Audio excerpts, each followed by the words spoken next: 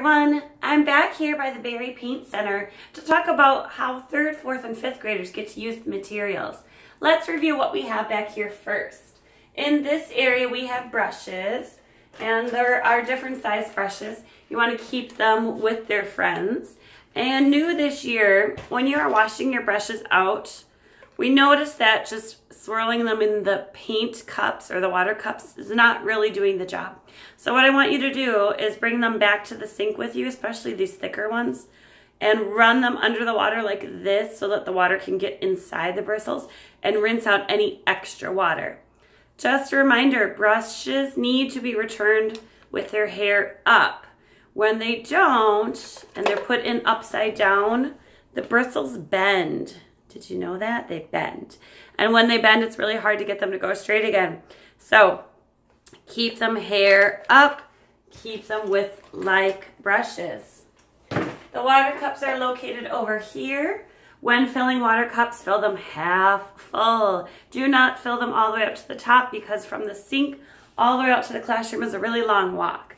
So make sure that we're not splooshing around. Palettes are over here. And if you are using the paint on the top, which we'll talk about in a minute, you're going to want to put some of the paint into palettes so that you don't take the entire bottle with you. There is tempera paint. This is what I usually use with the younger learners. You probably remember this. You can use this if you need some paint really quick.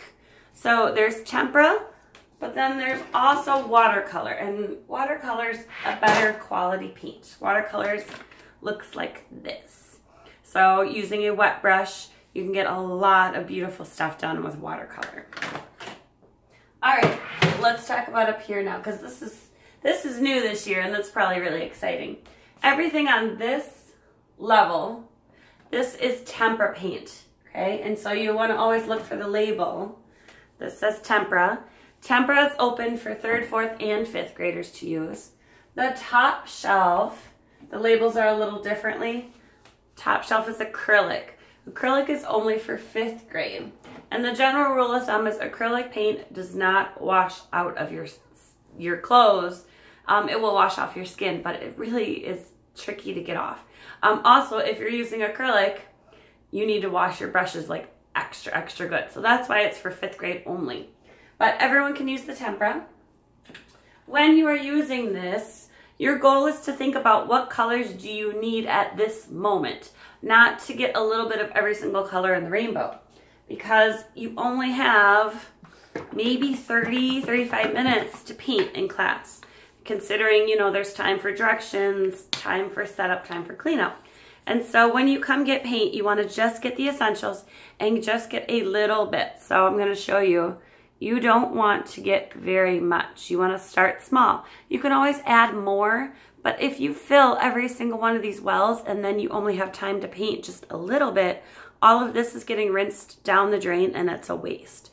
So just a little bit will do, right? When you are done, you will rinse this out in the sink, and I have a video to show you how to do that. Make sure it's dry, return to the shelf. Your brushes should be rinsed and everything should be put away. It's a little extra setup when you use the painting center, but it's worth it because you get this new material and you get to do some amazing things with it. So congratulations on using the paint center. I'm excited to see what kind of beautiful paintings you're going to make.